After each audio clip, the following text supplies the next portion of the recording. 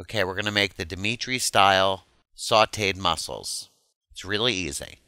Okay, you're going to take a teaspoon of pepper, about a teaspoon and a half of kosher salt, a tablespoon of onion powder, a tablespoon or more of garlic powder, a heaping handful of crushed parsley, and about a half a teaspoon of cayenne pepper. Cup of flour. Keep them separate for the minute. Well, you don't have to. You could actually just throw this right in the bowl. I just did it to make it look nice for film. Get a big mixing bowl. Now, normally I would take a large plastic bag, but of course I don't have any right now. So I'm going to use a big glass bowl, mixing bowl. Put all my ingredients together and grab a whisk and just mix it all up. These were something that we had at Dimitri's at 3rd and Catherine in Philadelphia, down by South Street. And this isn't the exact recipe, but one of my favorite things. I have memories of going there with my parents many, many times. At my grocery store, I'm sure at others in the seafood section, they'll have pre-cooked mussel meat.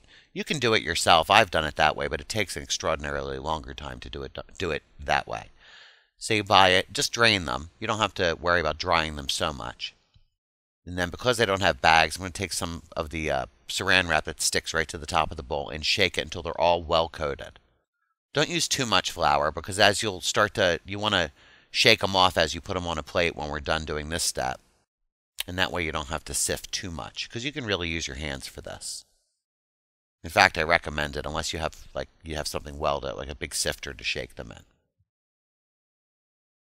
Okay, so you're going to take a plate and then just with your fingers take them out and shake any excess flour off of them. It's okay if a little bit gets on the plate because you're going to place them in the pan. You're not going to dump the plate in the pan.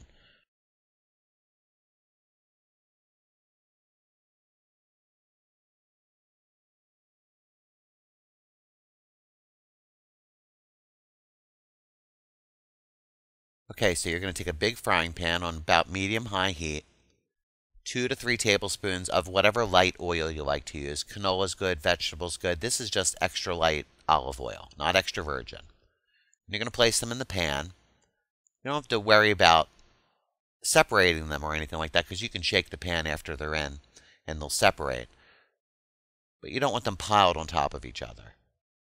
The container that I get at the store is usually just enough to spread about in the pan. The temperature of the oil is really just about where it's really hot but not smoking. Shimmering. With this batch, I'm going to leave a little room in the oil so that I can add some capers, which is something I tried recently, and it's really good. You take some capers and you dry them out on paper towels, which I have sitting off to the side, about a 1/4 cup of capers. Okay, so you get the last of those in there.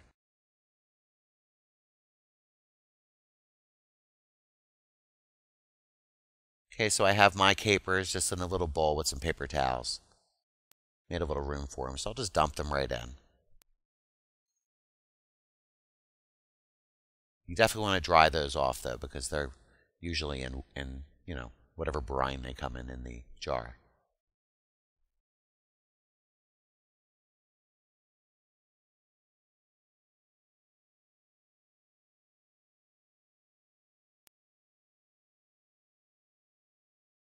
Okay, so you don't want to move them around too much. You can shake them up and keep them on the same side, but just keep them on that side.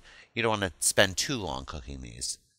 These are already well cooked when you pick them up at the store, so you're really looking only to saute and brown them. After they've gotten a nice amount of heat on one side, very carefully, if you're good at it, if not, you can turn them with a spoon. You give them a toss. Do it a couple times to make sure you can get as many as possible turned over. Just make sure they're separated. The capers are going to spread throughout the pan, as you can see. Just use a wooden spoon to make sure there's no clumping of the mussels in any part of the pan.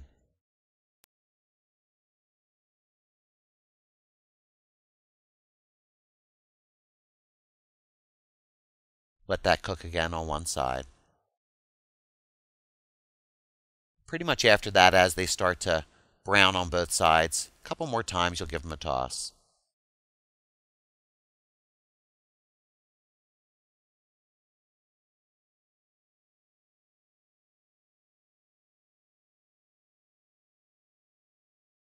I'll even reach in and try a caper to make sure they're at least cooked through and that the skins are starting to crack open.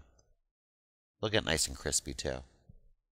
Actually, if you do them in a separate pan than the mussels, I'm sure they'll even get crispier, but I did this just to add a little bit of salty flavor to the mussels.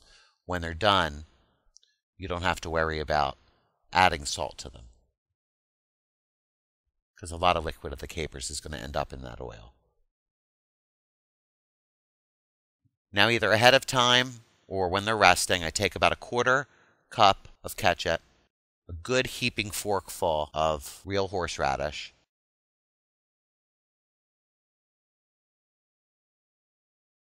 and you just mix it really well. I did this ahead of time, so I covered it and put it in the fridge for a little while. But that's perfect for the mussels. You could also do something creamy if you like. I would imagine ranch dressing goes good with anything, especially sauteed and slightly crispy.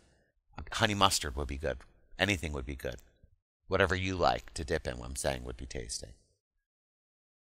So, you can prepare this several ways. In this instance, I put it on a plate with a heaping handful of baby arugula, some fresh lemon, and of course the dipping sauce. After they're on the plate, and don't do it in the pan because it'll really ruin the crispiness, squeeze a little lemon on the mussels and enjoy. This is the Hungry Attorney, everyone. I hope you enjoyed this one. It's a very special recipe for me.